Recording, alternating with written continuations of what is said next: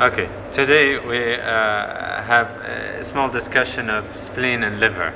We've put the spleen back in its real place so that you can imagine its position. This is the position of the spleen. So you actually, I don't know if they have cut the some of the ribs, because the spleen normally lies along from the 9th to the 11th ribs. Okay, this is the spleen. So now if you take it out, here we can see this is, okay, it's like this. This is the original orientation of the spleen inside the body. Here we can see that this is the interior surface. It has notches in it. The most important is the splenic notch. You can see this is the splenic notch. You can separate it. Okay, splenic notch.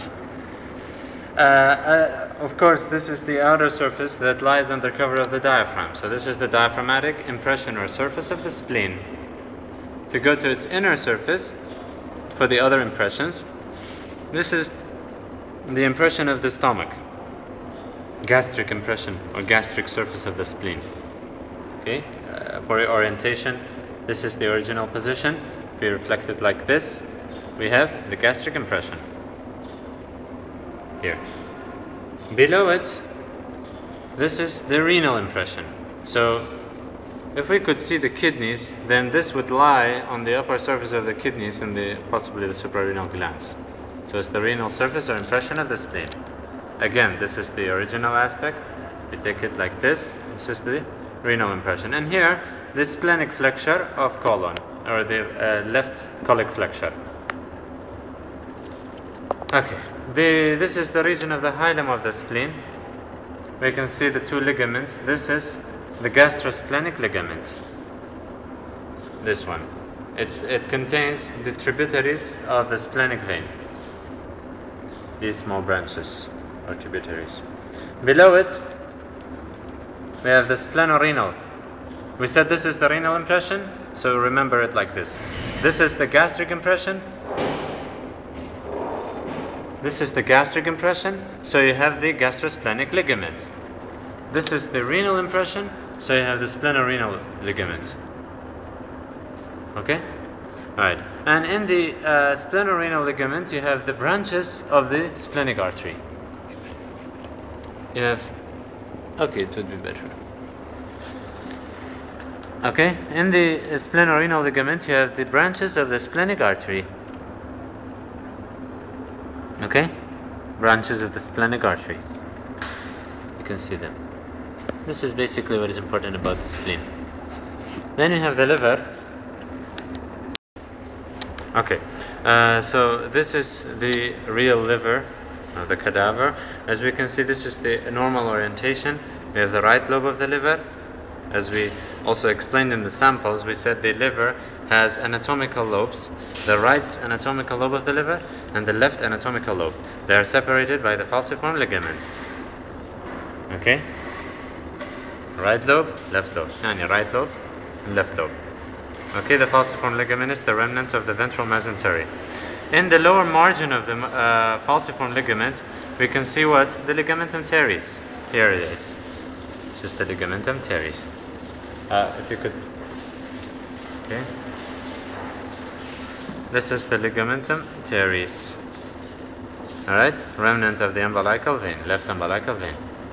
Okay, if we go to the visceral surface of the liver, here we forgot some of the some things on the samples. So here we could see them. We can see them better. Again, this is the left anatomical lobe of the liver. This is the right anatomical lobe. Again, they are separated. Here we have the fissure for the ligamentum teres. This is it. If we can reflect it, we may see the ligament itself. Oh yes, this is it. This is the ligament. It goes up. It's just the ligament. Okay, wait a second. This is the ligamentum teres. Oh. Alright. It goes up in this fissure. No. We said this is, here we saw the ligamentum teres, as you can see. Yes, this is the ligamentum teres. the color is different, you can recognize it. Okay? Yes, here it is. Not the yellow part. Yes. Alright. The ligamentum teres goes up in its fissure along the visceral surface of the liver. So here up we have the ligamentum venosum, or any remnant if present. It's supposed to lie here, the ligamentum venosum, remnant of the ductus venosus. So the fissure or the line going along the fissure of the ligamentum venosum and the fissure of the ligamentum teres separates the anatomical right and anatomical left lobes of the liver. Okay. The functional lobes of the liver. The right lobe of the liver also includes a caudate lobe. Here, this is very important. Okay, this is the caudate lobe. For orientation, we said this is the actual orientation of the liver. We're going to its visceral surface. Okay, this one higher up, it's the caudate lobe. You can recognize it by this small process. If you have the pointer here, then this is the caudate process, okay? From the caudate to the right lobe. Down here, next to the gallbladder, we have the quadrate lobe, okay? This one, quadrate lobe. Alright, the functional lobes of the liver. The left functional lobe of the liver is the left anatomical lobe, the caudate lobe, and the quadrate lobe. So like this. This is the functional left lobe. The functional right lobe is the remaining of the right lobe, the anatomical right lobe.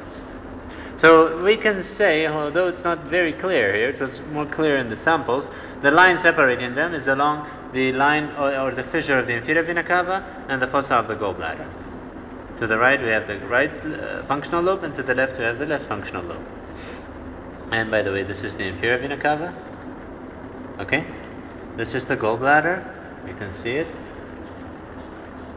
This is the fundus. We go to the ventral aspect. We can see the fundus, as we mentioned on the samples. It passes through the transpyloric plane. We go back again. This is the body, and here is the neck of the gallbladder. This region. It leads to the cystic duct. We can separate the cystic duct here. Wait a second.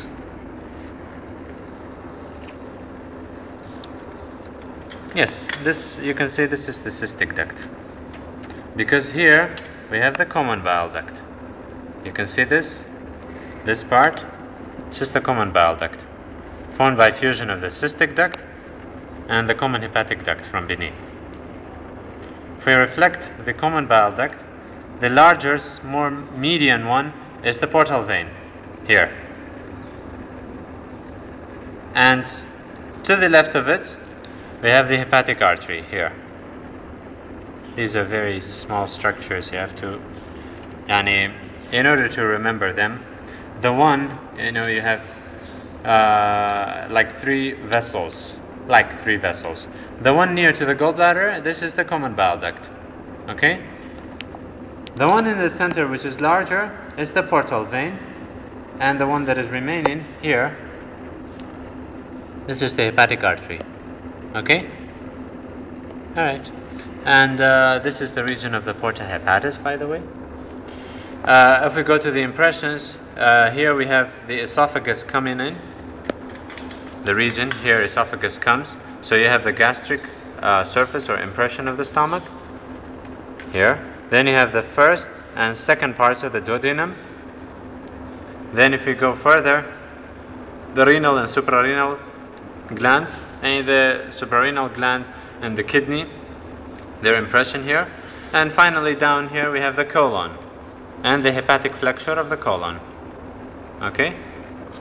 I don't know if there's another structure here. I don't think so. I don't remember. Okay. And for the ligaments, again, few points remaining. This is the falciform ligament, as we said. In its lower margin it contains the ligamentum teres. Here, very obvious. If you go up, it divides. This is the falciform ligament. We're going up. Here on the right, or on the left, sorry, on the left, it joins, it forms the upper surface of the left triangular ligament, or upper limb of the left triangular ligament. Here's the remaining of it. It's like this, thin line. If you go like this is the triangular ligament, left. And on the right, it goes as the coronary ligament, and later forms the right triangular ligament. You can see this is the lower half or limb of the right triangular ligament. This is the upper part. So the area between them is the bare area of the liver. As we said, the lymph from this aspect goes to the posterior mediastinal nodes.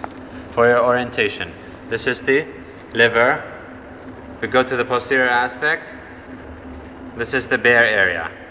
Between what? The two parts of the right triangular ligament.